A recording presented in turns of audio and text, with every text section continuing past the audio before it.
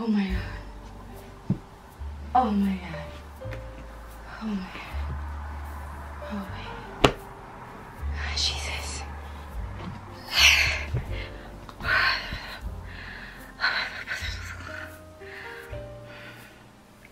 I'm not that unathletic,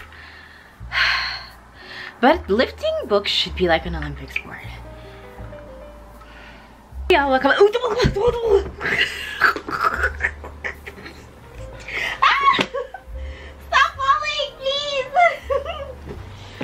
Oh my glob. If you couldn't tell by that fantastic introduction, today we are going to be doing a minor, a little tiny, small book haul. Small. We went book shopping, or have been going book shopping. Actually, this is over the past maybe like 2 months or so. And some of them I've read, some of them I haven't read, but all of them are relatively new to me. Or not relatively, all of them are new to me. And I went to Indigo, which is like the Canadian version of Barnes & Noble. I went to the thrift store. I went to, I shopped online at Book Outlet for the first time. And also we bought some books on Amazon. So without further ado, let's get into the book haul. Let's start with the easiest thing to pick out of the pile, which is what I got at the thrift store. So at the thrift we bought The Hunger Games, the entire trilogy, actually, but because my bookshelves are stacked, the other 2 books are behind another row of books. Listen, I'm getting another bookshelf, don't mind me, but I bought all 3 of these books, so imagine I have all 3 of them right here. The Hunger Games, the original one, and I think I've read it before. However, I don't remember much about it. I think this summer, after I get through my little romance era, I really want to reread a lot of the books that I used to think were fantastic when I was younger, just to see if they were still good. I've seen a lot of people rereading the Harry Potter series, saying, oh my god, it was so good when I was younger, blah blah blah. But I want to see like these type of dystopian sci-fi books, if these are still as good as they used to be. So we got The Hunger Games, the whole trilogy. I'm not gonna read the 4th one just because I don't care enough. And we also got the classic The Fault in Our Stars by John Green. I actually really love this movie, and I don't think I've read this book before. However, is this the one, or is it Turtles All the Way Down, or is it Paper Towns? One of his books is on like a banned reading list now, and I'm just like, I want to read all of them now just because of that. So we got The Fault in Our Stars. Hopefully we'll get to read it this summer. Actually, I'm gonna stick my books over here. All right, so, oh my god, Jesus, I am so out of shape. Oh, we got 2 books from Walmart actually. How to End a Love Story by Yulin Kwong. I read this already. This is a fantastic book. This is the book that dragged me out of my book slump recently. I love it. It's perfect. Well, almost perfect. I rated it a, there's nothing wrong with it. I just don't. It wasn't for me, the ending, but this is good. How to End a Love Story. Read this. I also bought The Paradise Problem by Christina Lauren in a paperback because I've realized I'm a paperback girly. I don't like hardcovers. I know they're beautiful. Excuse me. And I know you can like remove the dust jacket and it'd be even prettier on the inside, and they just stand so tall and perfect, and they're probably a lot more protected than a paperback. But this is just better. It's just better. I don't know what you want me to do about it, but it's just better. So next, let's go to the first time I ever shopped on Book Outlet. I'm not gonna lie, I thought it was a purely Canadian, I'm sorry, I was looking up, there was a bug outside. I thought it was a purely American thing. I didn't think we could get Book Outlet here in Canada. However, don't drop it. I was wrong. Also, I already did a little short or video or whatever on this, but just in case you haven't seen it, we got Meet Me at the Lake by Carly Fortune. I don't know what this is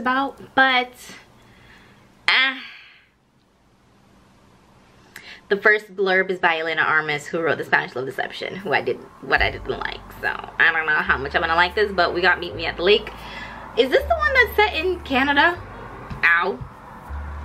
Is this in Canada? I don't know, but she has another book that just came out this year, and I just wanted to read something of hers before I purchased the newer book. So we have Meet Me at the Lake. We have Delicious Monsters by LaSalle Sambury.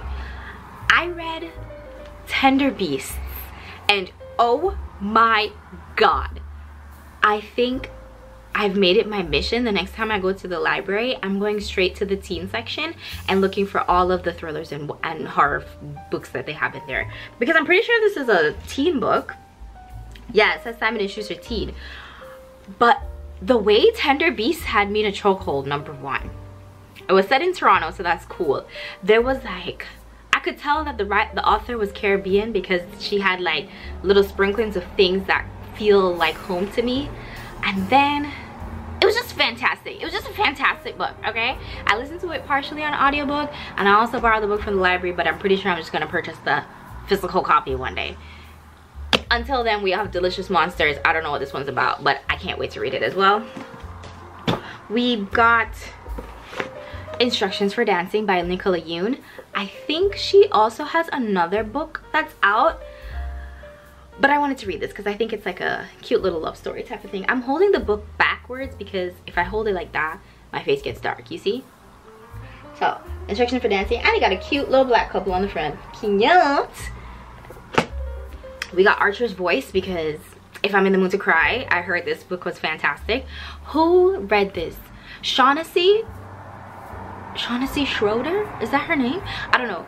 The really cool black girl on YouTube. She read this book and she said that it was really good. I hope I didn't mix her up with somebody else, but either way, she has a fantastic channel. Go check it out. But I heard this book was really good. It's a cute love story. I'm a romantic type of girly, a romantic / thriller type of girly. I got Verity by Colleen Hoover. Now say what you want. Say what you want. She's still a good writer. Okay, I read, my first book by her was the infamous It Ends With Us, and then I also read the second book in the series. This is before she was controversial and all that fun stuff. I like her writing. Does that mean there's a problem with me? No, but I like her writing. So I picked up Verity by Colleen Hoover, and I think it's supposed to be some kind of like thriller, some kind of like creepy book. I don't know what it's about. We probably gonna read this another time. I don't think I'm in the mood for this right now, but I wanted to buy it anyways. I think I needed to, no, that wasn't the book that I bought, but I had to get to a certain price to get free shipping, so I went to it anyways. And we got Same Time Next Summer by Annabelle Monaghan. Anytime I hear the word Annabelle, I think of the horror movie. So I don't really know what this is about. I don't like to read the blurbs on the book. I just kind of like to see the buzz about it and then just read it. I genuinely don't really know what on the back of a book would ever catch me. Like, what would the back of the book have to say to make me be interested in it? I think I left a book downstairs. I did. Darn it, I gotta go down. Anyways, I'll go get it in a second. We got Yours Truly by Abby Jimenez. The only reason I got this book is because I bought her more recent book, which is Just for the Summer, which I'll get to in a second, and people were saying that some of the characters from this book and another one show up in the new book, and you don't need to read them all before, but it kind of makes it more impactful when you read it in the third book, how like the changes that in the characters' lives. So I bought this one, and also I really love the cover. Red is one of my favorite colors, so yeah, we bought this. Okay. Finally, from Book Outlet, we bought None of This Is True by Lisa Jewell. I actually really like Lisa Jewell. I read her other one, Then She Was Gone. That's the only other book that I've read by her, and I remember enjoying it. It was at least 5 years ago, maybe. I could be doing my math wrong. Time is a social concept. I don't understand, but I think I'm gonna enjoy this. It says gloriously dark, clever, and completely addictive. I can't wait to read this. So next is the books I got from Amazon. No, don't look at the rest of them yet. Stop it. Jesus. Cheating. Anyways, this is what we got from Amazon. I think I already said that. Let's go. We got Black Girls Must Have It All by Jane Allen. This is the third book in the Black Girls Must Be Exhausted series. I've already read the first two, loved them. Can't wait to read this one, but I'm not really in the mood yet. It's very realistic fiction. It's not really romance.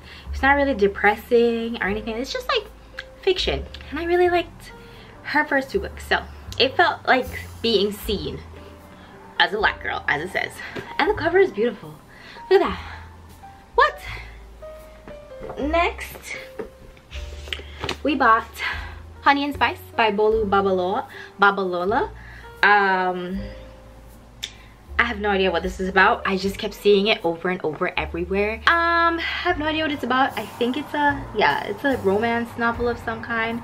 She on the back looking like a whole freaking baddie. Excuse me. Wow, she's pretty. Ew. But this one, damn, she cute. We bought The 7-Year Slip by Ashley Poston. I think this one is a romance, but this woman meets the love of her life, but he's like 7 years in the future or something like that. What do they call it? Magical realism, which is a trope or a genre I didn't know existed. Didn't know that was a thing.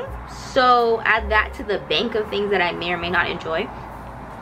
But yeah, The 7-Year Slip. I heard really good things about it. I heard people keep crying over it, which we have two Talia Hibberts actually. Let me grab the other one. We bought Act Your Age Eve Brown by Talia Hibbert and Highly Suspicious and Unfairly Cute also by Talia. Oh, she loves like a cartoon cover, don't she? Go ahead, girl. Anyways, this is the third in the Get a Life Chloe Brown series. I already read the first two. Didn't even know there was a third book until maybe last year or early this year. So I was like, oh yeah, because it's 3 Brown sisters, right? So I can't wait to read this one. This is a good summer book for me. I love Talia Hibbert's writing. And this one, I think it's a YA. They go away on some kind of camping trip or something to do with the wilderness, and I guess they fall in love, question mark? No clue, girl. I ain't got no idea. Oh, she grew her hair out. Look at you. Sorry. I love looking at the author photos on the back. They're so cute. We have Love Her or Lose Her by Tessa Bailey. I don't think I've read anything by her before. So I guess it'll be cute to read something by her. It's my only book I have from Tessa Bailey, I think. So hopefully this is good. I don't know if it's cute or not, but the cover reminds me of the Bromance Book Club, and I loved that book. Oh my goodness. I just bought it randomly on a whim from Amazon like a few years ago, and that was the cutest book ever. We also bought Before I Let Go and This Could Be Us. I don't know which order you're supposed to read it in. I'll Google it before I start them, but first of all, why is she so thick? Okay, I think you read Before I Let Go first. Why is she so pretty? Oh my goodness. Why are these covers so freaking beautiful? With the gold leaf and the foiling on the front? Ah! Normally, I don't like seeing real humans on the front of a book, but these girls are gorgeous. Are you kidding me? Their curls are popping. Anyways, I don't know what these are about, but I'm probably gonna read them. I hate the fact that the spines don't match, but that's neither here nor there. I heard those will make you cry too. We have The Do-Over by Lynn Painter. I just read a book by Lynn Painter. Or I'm about to read a book by Lynn Painter? Oh, I'm about to read a book by Lynn Painter. I'm about to read The Love Wager and that other one, Mr. Wrong Number, or something like that. So I'm gonna read the library books and then I'm gonna read this one, The Do-Over by Lynn Painter. I heard she just has really cute high school romance books. So maybe it'd be a really cute high school romance book. I don't usually like teenagers in romance stories because, but if there's no spice, then I can work with that. It'll just be a cute thing. And then finally, kind of like The Fault in Our Stars, now that I think about it. I I like teen romance, but not when it involves explicit things. It's just gross. Bunny by Mona Awad. This is supposed to be a thriller. Or some kind of thriller, I guess? No?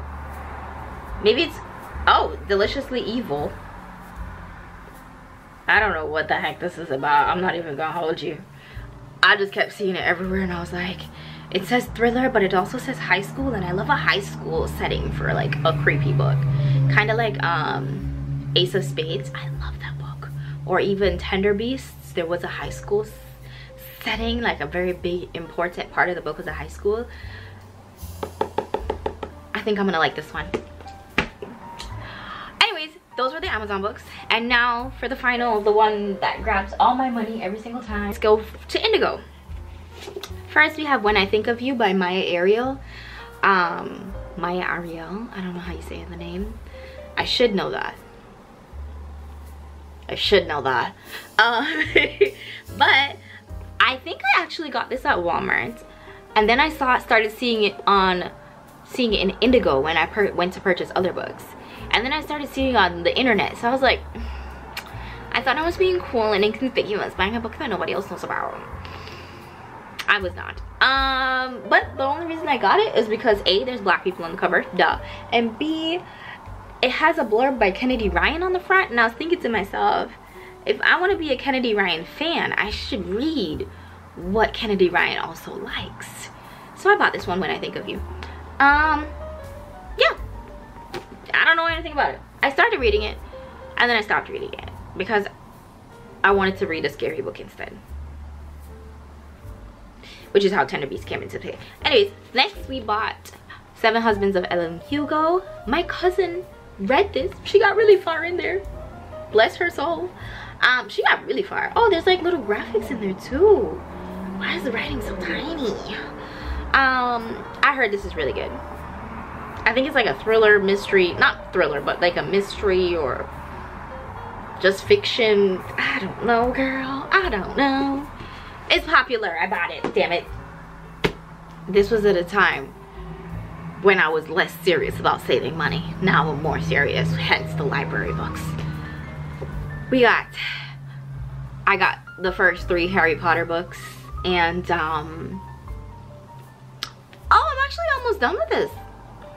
I'm page 215. I really like to fold my pages. That's kind of one of the reasons I really love physical books instead of ebooks, but I'm gonna probably consider getting an e-reader soon, just so I can get free books on Kindle or Amazon or whatever the heck it's called. But I'm not feeling this. I feel like I'm just reading the words and not really like getting the picture, because I've already watched all of the movies, and I'm just not into it. I think maybe if I reread it in like the fall and winter time when it's more similar to the setting in the book, I might enjoy it more. But currently, I mean, obviously I'm gonna purchase the rest of the series because I can't just have half of the series, and I really like those little softcover books. So, but I have the first 3. Imagine the other 2 are here. I got Happy Place by Emily Henry. Now, her new book, Funny Story, I really want to purchase as well, because I kind of liked her writing. I do like her writing. I loved Beach Read. I loved Beach Read, and I think I started or completed People We Meet on Vacation, but I don't remember it, so I'm probably gonna reread it. And I don't know, I feel like I'm gonna enjoy her writing in general. So I purchased Happy Place because they were trying to hype up the new books, so they had all of her older books on display at the front of Indigo, and I was like, it's pretty and it's pink, I want it. So I bought this,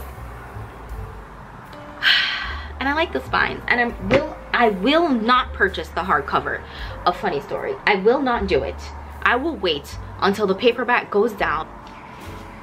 Next we bought The House in the Cerulean Sea by TJ Klune. I saw Kalila D read this on YouTube, and she said that it changed her life, just like Eleanor Oliphant is Completely Fine. And what's that other book about the woman? I think it's called The Supermarket Woman. No, Convenience Store Woman. I also really want to read Convenience Store Woman, but because I'm on the quest to find a book that truly changes my life. The only book I've read like that I can recall is They Both Die at the End by somebody, I think Adam Silvera, and that was and Monday's Not Coming by Tiffany Jackson, question mark. Those books, I think about those books regularly to this day, and I'm hoping I can get the same effect with The House in the Cerulean Sea or Convenience Store Woman. I want to read both of those books because I like Khalila's recommendations for the most part, and I kind of trust her opinion when it comes to books. So I bought this one, not because it's normally something I would go for, but why not? I'm trying to change my life in positive ways, so we'll have that there. Next, we bought Love in Other Words by Christina Lauren. I read this one already. As you can see, my cute little, I'm trying to become a tabbing the book type of girly. I mean, I got the physical books, I might as well tab things. I tabbed cute things in this book. And there's more cute things, but the end of this book,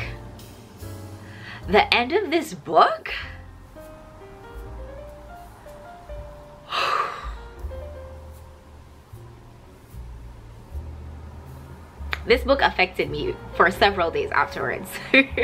I was like, it's things I didn't see coming, things that explained her behavior now, his behavior now.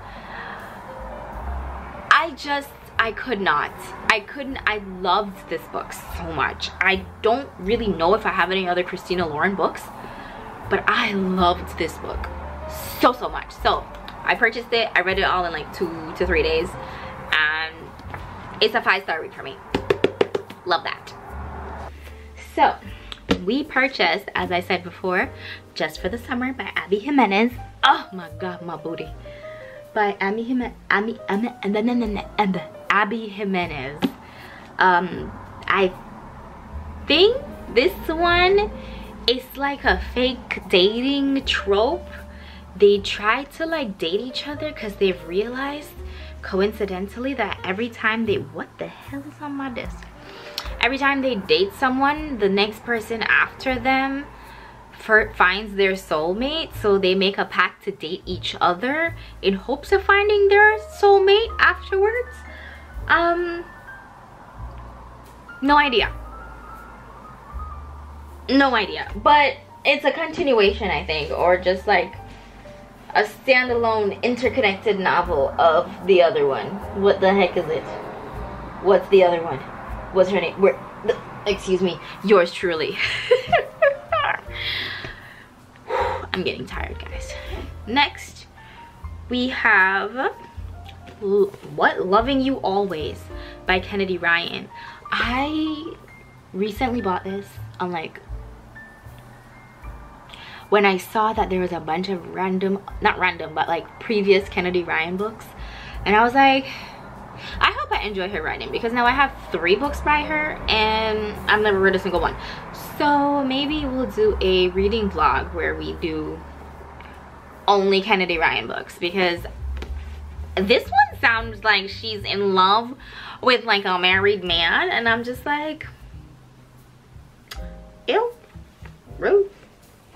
Next one is The Inmate by Frida McFadden. I read the popular The Housemaid by her. I think there's another one, The Housemaid's Secret, I think is the second one in that series, and then The Housemaid is Always Watching or something like that.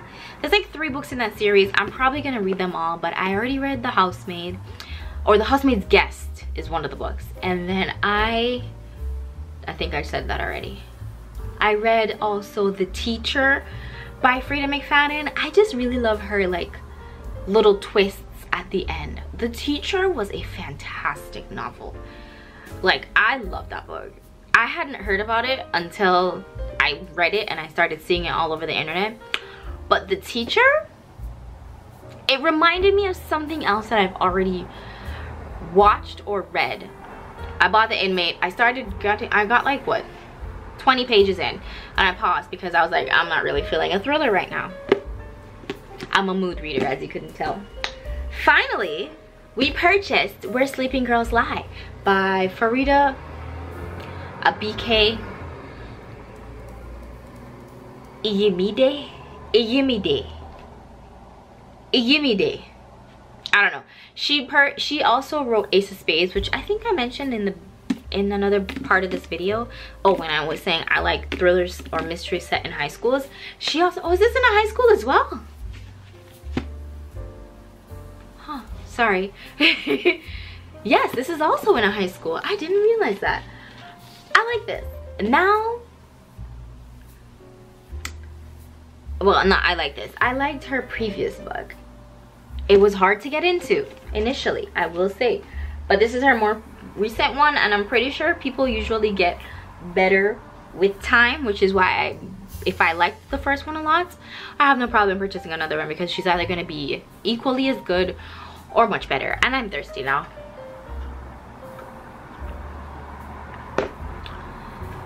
Anyways, those are all the books that I've purchased recently. It's a lot, I know, but I like to read. It's not my fault. It's either this or drugs. What am I supposed to do? I hope you guys have a great rest of your day, and thank you for shopping. Thank you for shopping. Thank you for watching. Bye.